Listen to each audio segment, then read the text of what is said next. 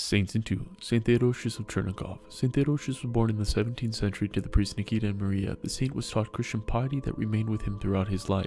From childhood he was distinguished by a fervent love for God and the zeal for the church, growing in spiritual maturity near the relics of Saints Anthony and Theodosius and other God-pleasers of the Kiev caves.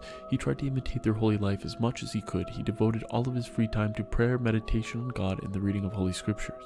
Upon receiving his education, he received monastic tonsure at the Kiev Lavra with the name Theodosius in honor of Saint Theodosius of the Caves. He was made an archdeacon and soon after a priest. In 1662, St. Theodosius was appointed igumen of the Khorasan monastery in Kiev, which was in complete ruin. Thanks to his energy and initiative, the monastery was quickly restored. He was particularly concerned with the order of church services. He formed an excellent choir, which was famed not only in Little Russia but also in Moscow. St. Theodosius sent his singers to Moscow to instruct their choirs in the Kievan chant.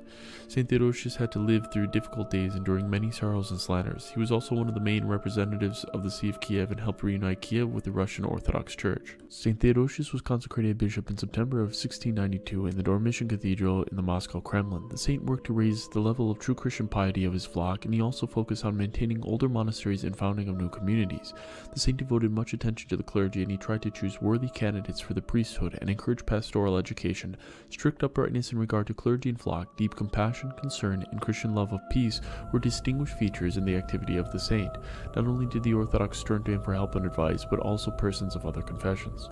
St. Theodosius did not remain with his Chernigov flock very long, sensing his approaching death. St. Theodosius died on February 5th of 1696. His successor, St. John Maximovich, who was healed of a grave illness by St. Theodosius, later placed a stone plaque over his grave with a poetic inscription in gratitude for the saint's help. The glorification of St. Theodosius occurred on September 9, 1896.